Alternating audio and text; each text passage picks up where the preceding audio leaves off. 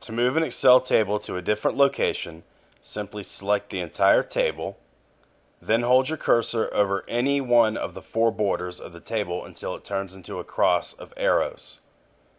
Now you can drag your entire table to other locations on the worksheet. This is obviously much more efficient than using the copy and paste commands. How to move an Excel table to a different worksheet.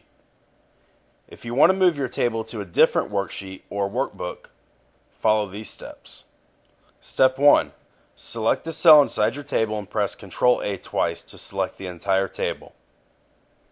Step 2. Press Ctrl X to cut the table. Step 3. Activate a new worksheet and select the cell where you would like the upper left cell of the table to be located. Step 4. Press Ctrl V to paste your table in its new location.